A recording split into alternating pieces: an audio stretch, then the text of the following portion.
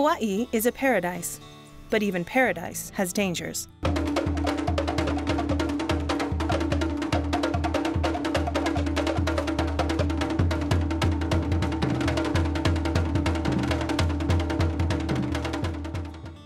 One of the things that makes this island so beautiful is just a dynamic environment. The volcanic soils are so fertile, and that's why everything is so lush and green. But it's that dynamism that also creates problems for those of us that decide to live on the flanks of the volcanoes, because it changes a lot. The early Hawaiians understood that the landscape around them could change without warning. The volcano's unpredictable and sometimes violent behavior reflected the personality of Pele, the goddess of Hawaiian volcanoes. There's a lot of different names for Pele. Pele's full name is Pele Honua Mea, which is Pele of the earth. There's Kawahine Aila'au, and that's the woman that eats the trees. And then there's Kawahine Aihonua, the woman that eats earth, eats the ground with her lavas overflowing. Traditional religious belief says that Pele came to the Hawaiian Islands in search of a new home. She traveled from one island to the next, bringing her fire and lava with her, until she settled at Kilauea in the southeastern part of the Big Island. From a geologist's point of view, volcanic activity did shift from place to place in roughly the same order as Pele's mythical travels, but the shift was driven by the slow movement of a tectonic plate over a hot spot in Earth's mantle. Each island is the top of an undersea mountain built from many volcanic eruptions over millions of years. Like the volcanoes she symbolizes, Pele can create or destroy. She is passionate, and her mood can change quickly.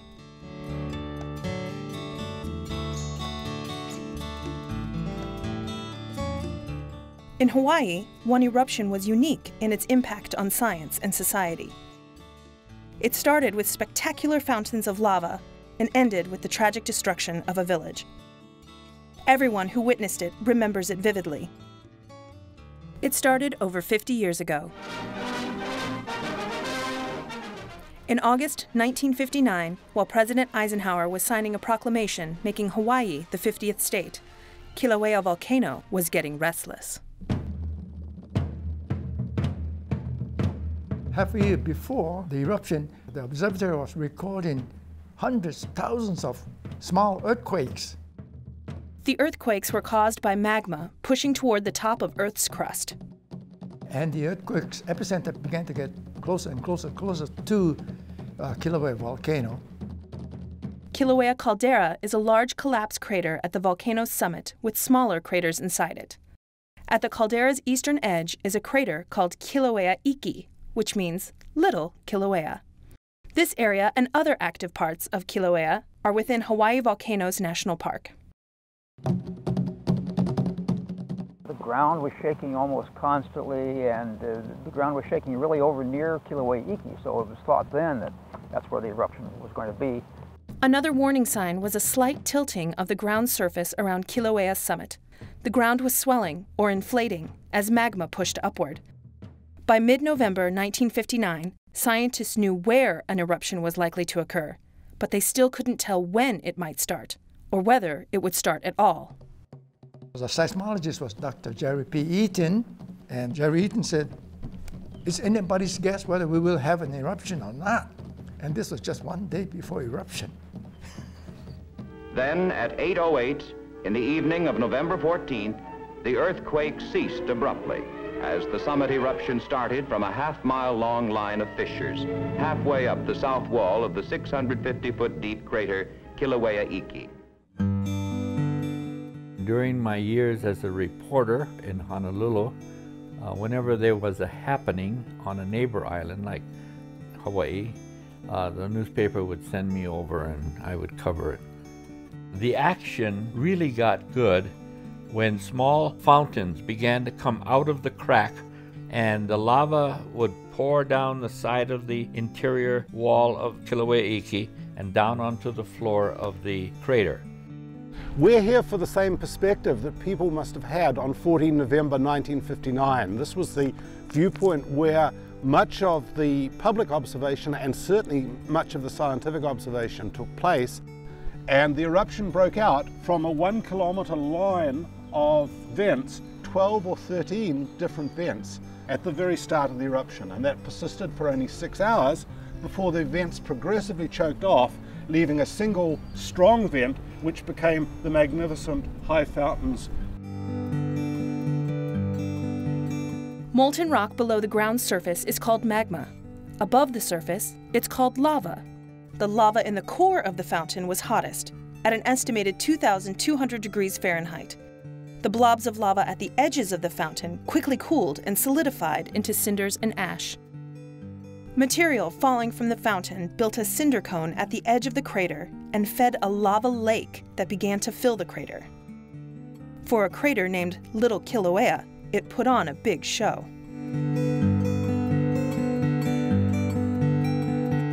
Kilauea was maybe about a mile away from the volcano observatory. We had a front view of the whole eruption. But when I think about it now, I don't really remember looking at the eruption. We were so busy. Maybe I just looked at it for a few minutes or so and rushed back into my office. I had to change the seismograph records, develop them. And so I don't really remember looking at that eruption right in front of us. But there were hundreds of tourists. They drove as quickly as they could up to the park from Hilo and surrounding areas to see these fountains. The result was really chaos. Bumper-to-bumper traffic for miles and miles and miles. Some of them ran out of gas. It was a big visitors attraction, so my folks would come up here, and I was an infant, of course I don't remember anything. But all they told me was how gorgeous it was. It was like a drive-in movie. People would just come and line the crater, sit there with their picnic lunches or picnic dinners or whatever, and just and all evening long and into the night. While the staff of the national park managed the crowds, scientists worked around the clock to monitor the eruption. Scientists of the Geological Survey's Hawaiian Volcano Observatory prepare to collect gas and lava samples at the base of the fountain. Sulfur dioxide fumes and intense heat radiation make such sampling difficult, but these samples aid in interpreting the origin of the magma and the mechanism of the eruption. This eruption was a first, certainly in Hawaiian volcanology, perhaps worldwide. This was the first monitored eruption in the modern era. It was the first eruption where techniques were used in real time to chart the progress of the eruption. The monitoring that was being done at that time was really state-of-the-art for the period, but of course by modern standards today it seems relatively simple. They really only had two devices. They were measuring earthquakes with seismometers, and the water tube tilt meter that Jerry Eaton installed was really put to the test. We call it a liquid level tilt meter. It was made out of artillery shell, 6-inch shell. If the mountain is tilted this way, naturally the water would flow into the lower part, and that's what they're measuring, Today they do not use that method because it's so labor intensive. They use a GPS, and they can tell where the swelling is and where the collapsing is occurring. It's so simple. A week after the eruption started, the lava fountain suddenly stopped. The surface of the lava lake started to drop as lava poured back into the vent like water down a bathtub drain. The scientists didn't know what would happen next. Was that the end of the eruption?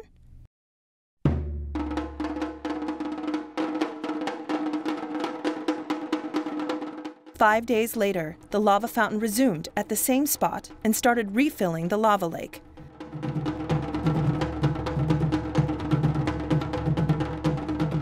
After 16 hours, it stopped again. Then it restarted. Then stopped again. It seemed like Pele enjoyed keeping people guessing.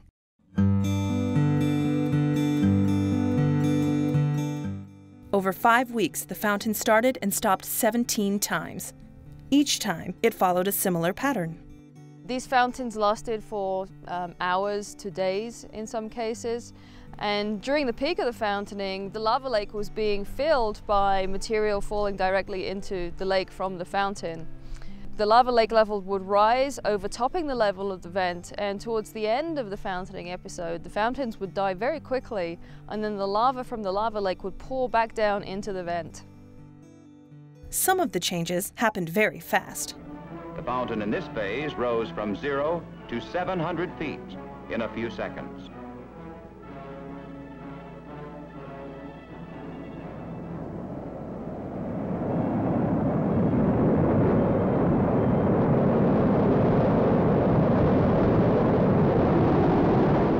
The sound is the most spectacular.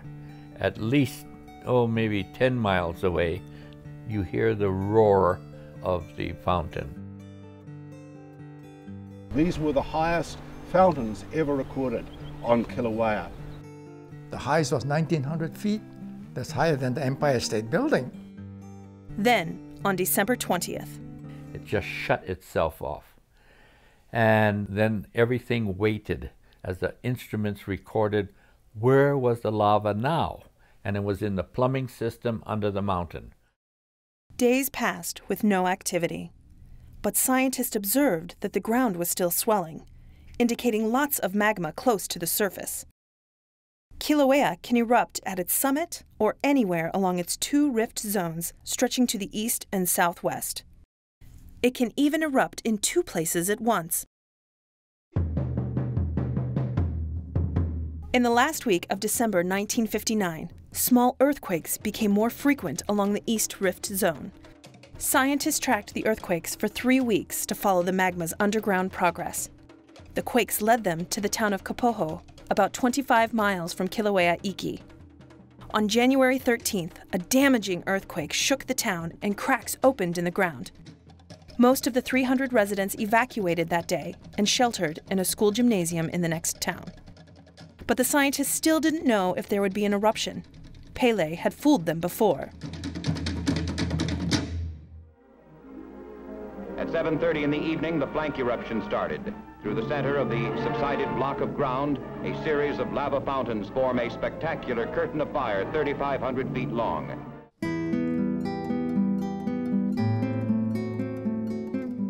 The line of fountains gradually consolidated into a single, tall fountain, similar to the start of the eruption 2 months earlier. At Kapoho, those fountains were high too. Gee. The fountain erupted right behind the Kapoho town. The town had 4 stores, 1 movie theater. There used to be a bank, a post office, a school, small Japanese school, orchid garden, sugarcane right behind the town. During the fountaining at Kilauea Iki, most of the lava had landed in the crater and remained trapped there. But at Kapoho, there was no crater to catch the lava, so the fountain fed lava flows that spread over the ground. At first, the lava didn't approach the town. It flowed to the coast where it built out new land. Then it seemed that Pele's mood shifted from creative to destructive. Toxic gases from the fountain irritated people's eyes and lungs. The lava started spreading toward Kapoho. Engineers built barriers, or dikes, to try to control the flow of lava, but the lava overcame each one, sometimes within hours. We see at night this beautiful but threatening fountain at 1,500 feet, and it is now throwing forth a heavy new flow coming directly in toward the town and the newly constructed dikes. Now it's rolling over the dikes and moving in on us. There's no hope for our village now, as we see the high wall of lava moving in on our flank, into the backyards of the town. January 27, 1960, was a night of tragedy.